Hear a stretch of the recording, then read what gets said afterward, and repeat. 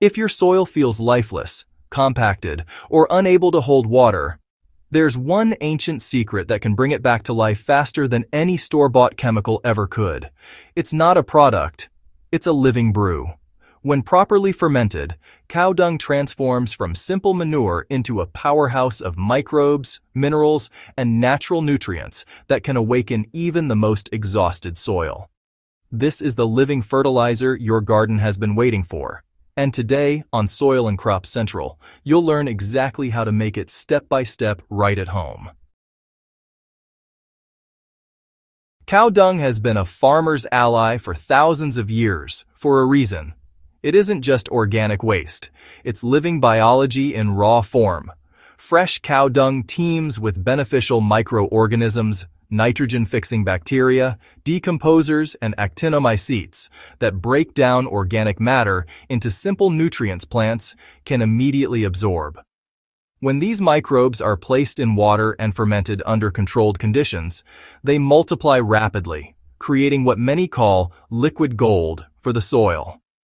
This liquid fertilizer doesn't just feed plants, it revives the entire soil ecosystem. It restores beneficial microbial life, increases humus formation, and helps the soil retain moisture. Unlike synthetic fertilizers that may give plants a temporary boost while slowly depleting soil structure, cow dung liquid fertilizer builds lasting fertility from the ground up. The secret to effective fermentation lies in the ratio. Start with 1 kilogram of fresh cow dung and mix it thoroughly with 10 liters of clean, non-chlorinated water. This proportion is crucial. It creates the ideal environment for microbes to thrive while preventing the mixture from going anaerobic, which would cause it to rot and lose nutrients. If you have access to cow urine, you can supercharge the mix by adding 1 liter of cow urine for every 10 liters of the mixture.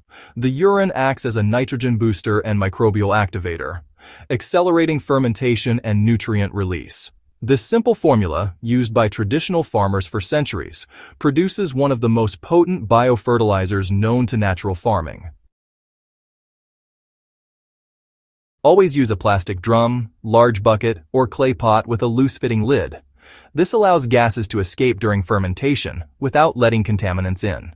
Avoid metal containers at all costs, as the ammonia released during decomposition can corrode metal and alter the mixture's chemistry. Begin by adding the cow dung into the container first, followed by the water and urine if available. Stir the mixture thoroughly using a wooden stick, never metal, to ensure complete blending. What you're creating here is a nutrient-rich suspension where microbes will begin their work of decomposition and nutrient conversion. Alright, so step 3 is the fermentation process. You'll want to cover your container loosely and place it in a cool, shaded location. Be sure to avoid direct sunlight. High temperatures can actually kill the very microbes you're trying to cultivate. The ideal fermentation period ranges from 7 to 10 days in warm weather and up to 14 days if it's a bit cooler. Now, during this time, you should stir the mixture once daily. Stirring introduces oxygen, which is really vital for maintaining an aerobic environment. As fermentation progresses, you'll start to notice bubbling and gas release. These are good signs of healthy microbial activity. What's happening here is, the microbes are breaking down complex organic compounds into simple forms of nitrogen, phosphorus, and potassium that plants can easily absorb. You'll know your brew is ready when the bubbling slows down. The smell turns earthy instead of foul, and the solids begin to settle at the bottom. The brownish liquid on top, well, that's your concentrated cow dung fertilizer, the essence of living soil in liquid form. Moving on to step 4, straining and storage. Once fermentation is complete, go ahead and strain the mixture through a fine cloth or mesh. This removes those larger solids that could clog up your sprayers or irrigation systems. But don't throw those solids away. They're still packed with slow-release nutrients and can be mixed into compost piles or used directly as mulch around trees and shrubs. Store the filtered liquid in airtight containers and keep them in a shaded, cool spot. While it can last for up to a month, I've found the best results come from using it within 2 to 3 weeks. The fertilizer stays biologically active during this time, meaning those beneficial microbes are still alive and ready to colonize your soil. Just make sure the lids aren't sealed too tightly to avoid gas buildup, and never store in direct sunlight, since that can sterilize the mix. Now, step 5 is all about how to use the fertilizer. Cow dung liquid fertilizer is highly concentrated, so it must be diluted before use. For general soil feeding, mix 1 liter of the concentrated fertilizer with 10 liters of clean water. This dilution is just right for watering around the base of your plants, especially vegetables, cereals, and flowering crops. If you're planning to use it as a foliar spray, that means spraying directly on the leaves. Make it even milder. 1 liter of fertilizer to 20 liters of water. This ensures nutrients, especially nitrogen and potassium, can be absorbed through the leaf surfaces without causing burns. The best time to spray is early in the morning or late in the evening, when temperatures are cooler and evaporation is minimal. For vegetable gardens, apply this living fertilizer once every 2 weeks during active growth. For fruiting plants, reduce frequency to once a month, since too much nitrogen can delay flowering and fruit development. Each application improves microbial life in the root zone, enhances nutrient uptake, and boosts the plant's natural resistance to pests and diseases. Step 6. Natural enhancers for maximum potency. To make your brew even more powerful, add a handful of jaggery, molasses, or unrefined sugar for every 10 liters of the mixture before fermentation. The sugar serves as food for beneficial microbes, helping them multiply faster and increasing the fertilizer's microbial richness. You can also include a small quantity of wood ash for additional potassium, or crushed neem leaves to give the mix mild pest-repelling properties. Some gardeners add a bit of compost tea or age leaf mold, which introduces diverse strains of beneficial bacteria and fungi, enhancing soil health even further. These natural additives don't just improve nutrient levels.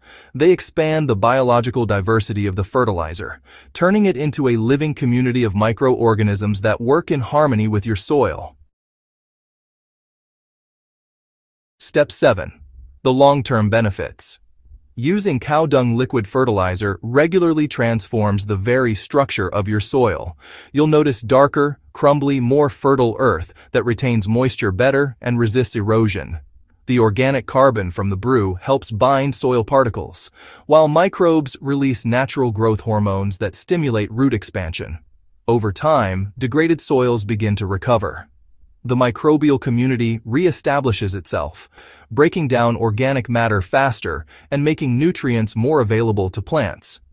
This is what makes cow dung fertilizer more than just a plant booster. It's a soil healer. It's no wonder many farmers call it the farmer's tonic. With every batch you make, you're not just feeding your crops. You're feeding the invisible life that sustains them. Step 8. From waste to wealth. Perhaps the most rewarding part of this process is that it costs almost nothing. You're recycling natural waste into something that improves productivity, saves money, and promotes sustainability. Every batch you brew helps you understand your soil better, its appetite, its response, and its rhythm. Within weeks, you'll see greener leaves, stronger stems, faster growth, and better yields. All from a mixture that started with simple cow dung and water. This isn't just fertilizer, it's living soil in a bottle. It's nature's way of showing that the best solutions are often the simplest. By making your own cow dung liquid fertilizer, you're taking a step toward truly sustainable gardening, where every drop nourishes both plant and planet. If you found this video helpful, make sure to subscribe to Soil and Crop Central and share it with fellow gardeners. Let's keep reviving our soils, one living brew at a time.